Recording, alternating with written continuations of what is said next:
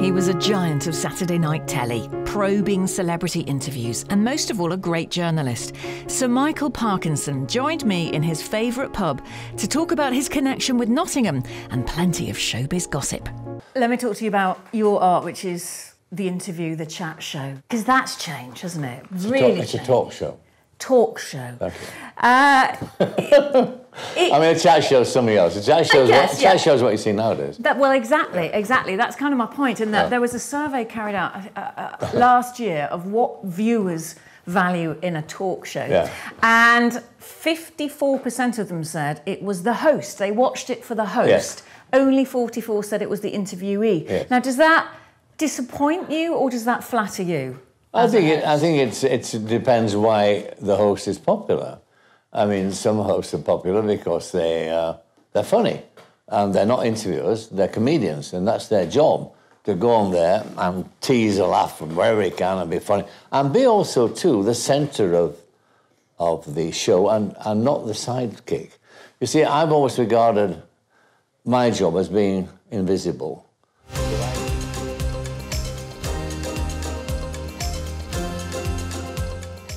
Welcome back to the Channel 8 debate with four Nottinghamshire panellists. We have Caroline Jackson, Richard Dawson, Simon Matthews and Councillor Kay Cutts. Now, parents in pyjamas. I love this news story. Parents have been persistently dropping their kids off to school. This is in the northeast, to a particular school in Darlington, still wearing their gym jams, their dressing gowns, their slippers, their onesies. Now, the head teacher is getting a little bit fed up with it because they're also turning up to some parents' meetings, even assemblies, not properly dressed. But what is properly dressed? Is it the school's business to be telling parents how they should be dressing and toing and froing from school? There's been overwhelming support for the head teacher from some parents. Others are saying, butt out of our business. If we want our PJs on, we'll stick them on. What's your view on it, Caroline? What are they teaching their children? That there's no routine to a morning, that it doesn't matter what you look like, so they have no self-respect. And if they don't have any self-respect... They might have very nice pyjamas. Well, so what? Pyjamas have a place and it's not in the high street. In a globalised economy, as a trading nation, unless we have proper access to a better single market, we're actually going to fade away as an economic power. And to go back to this marvellous idea that in glorious isolation, we will be able to arrange everything we want with the Europeans, but not actually have to pay any obligations. Okay. It would be a disaster. Let me challenge isolation. Calm down. Okay, Ken, go on. We are permanent Briefly. members of the UN Security Council. We are members of the G8, or is it the G7? We will recover our membership of the WTO, which we've farmed out to Europe. We are one of the most globally interconnected countries in the world, and you're saying we'll be isolated. That is nonsense. We pool our sovereignty in order to belong to all those. I'd love to bring... I'd love to... Let me just... Serena, now you're listening to this. We need a sane debate in Ken, the modern world. This is... Fellas, can I please have Graham Norton's red chairs for the next Channel 8 debate, and they can go whoosh. Serena, this enjoying that. I know, it is fascinating, and it's very... And people feel passionate about it, and we're going to have this until perhaps 2017 now. I'm just wondering, are you able to draw conclusions when you hear this debate going on? Because the decision is in our hands as members of the public who will be voting, which slightly frightens me because I don't know who to believe. I would like to stay as part of the European Union, and is that based on the economics of it? Is it where are you getting that sense as from? someone who works in a university, I see great benefit to kind of still being a part of it in terms of the research monies and the kind of the stuff that comes our way. Marsha called her cafe a super kitchen, and before long dozens of people were using it, and they were getting a 3-course meal for £2.50, much less than the cost of eating at a restaurant or even a greasy spoon. So how can they do it so cheap?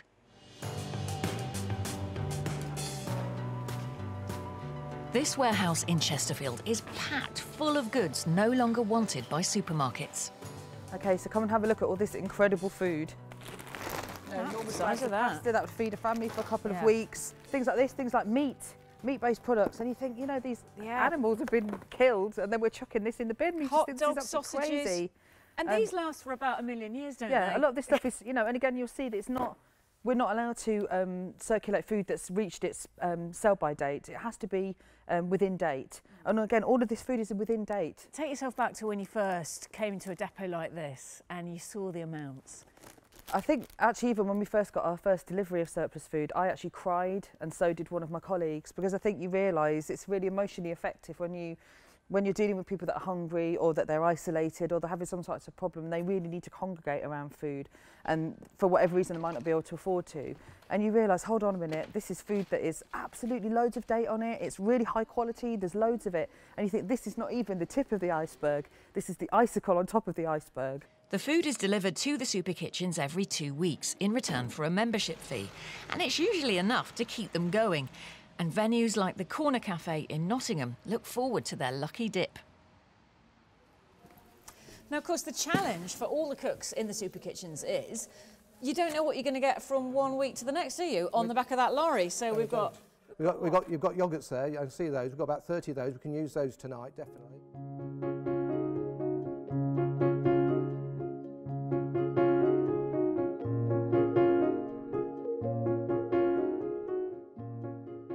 Just finally on the chat show guests, I've said culture has changed. You know, clearly it has over the last few decades. And when you interviewed Helen Mirren back in the 70s.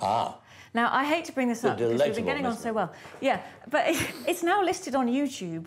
It's had millions of hits as a kind of example of how attitudes perhaps to women in film have changed. Yeah. Of course, the 70s. How do you feel about that? Well, it was different. I was part of the 70s. You'd find me a 2017 man living in the 70s. There wasn't one. That's right, indeed, indeed. And there most certainly wasn't one living in journalism, let me tell you. But I think, in a way... And the Granada television, I mean, let me tell you as well, if you're a female, you're looking to get through the door. I mean, I'm not proud of that. I'm just saying that people should understand the mores of the time. Absolutely. And the way that, I mean, what's 70s television now? I mean, it's racist, it's extraordinary. Women are hateful figures. Gays, God almighty.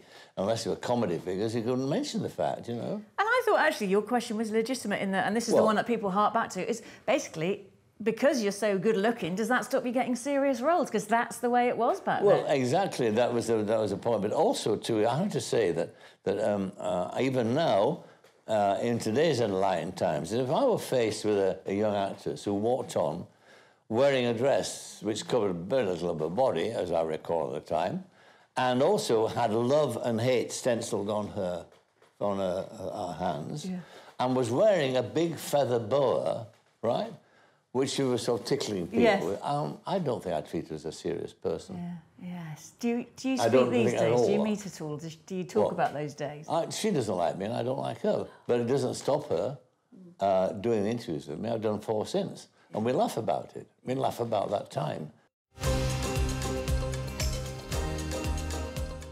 I want to talk about, well, a very weighty topic next.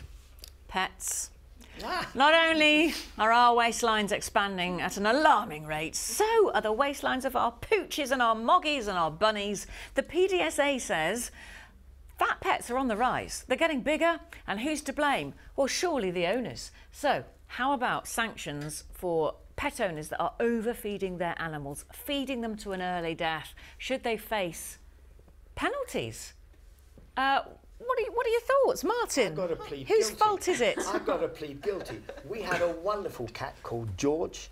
It got so fat, Sally had to take it to the equivalent of the Cats Weight Watchers Club once every 3 weeks to get it back down to about 5 or 6. Tory MP owns a fat cat. I mean, whatever next. Terrible. Terrible. So and I'm going to use a big word, anthropomorphise. Whose? Our pets, don't we? We treat them like humans. We think, I love a bit of chocolate, let's give a bit of chocolate to the dog. I love a roast dinner on a Sunday, let's give a roast dinner to the dog. And I've got friends who feed a whole roast chicken to their dog on Sundays, and it's massively fat. It is a very fat dog, but they love it so much, they think it's enjoying the food. But if and you that's love what your animal so much, then you would want it to be healthy, the same way if you love your child. You would want your child to be healthy. But we've got fat kids. I know, and that's a lot of the time through neglect, isn't to a dog it? that it ought to have vegetables instead of its meat. It's not about vegetables. No, but it's not about that. It is it's about quantity, isn't it? It's about quantity, and it's also about the exercise as well. And it's the same for human beings, that if you eat more, then you have to exercise more. If you're going to overfeed your dog, then exercise more. I'm being slightly tongue-in-cheek with the suggestion that the owners of obese pets should face cruelty charges, but say that were to be introduced, would that not send a very strong message to other areas, like parenting of overweight children? Is that a good place to start? But I think it's about people taking responsibility for something that they've chosen to have, and I think that you start with animals, because if you've got, you know, an overweight dog, then what's to say that they're not just being locked in a room and not cared for in other ways? It's indicative. If a dog is starved and is emaciated, the owner faces cruelty charges, Yeah. and that dog will face an early death through starvation. If a dog is so fat, it's got heart disease, it's got diabetes, that will face an early death. Why shouldn't the owner face cruelty charges? Absolutely. I think they probably should.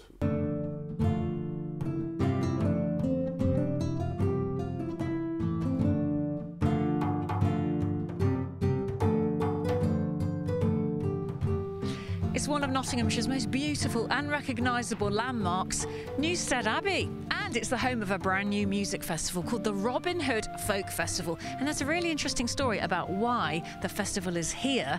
I'll tell you that in a moment. First, some music.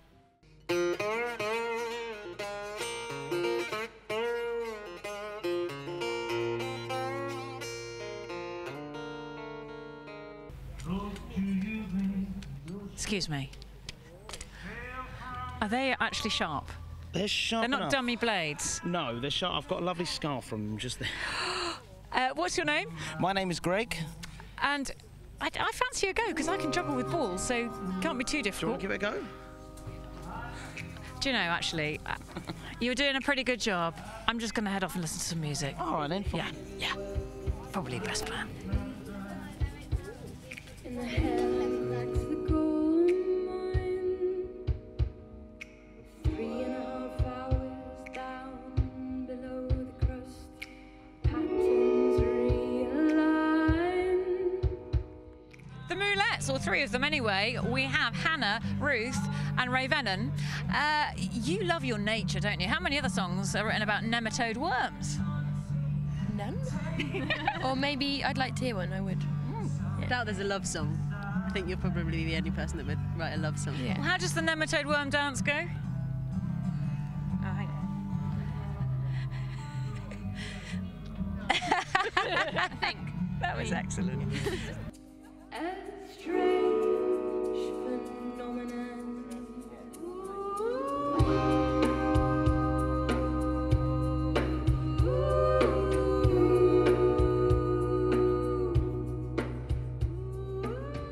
Beautiful moment right here as the sun's setting. That's all we've got time for. Well, you heard Robert. It's going to happen this time next year, so let's see you then. Bye for now.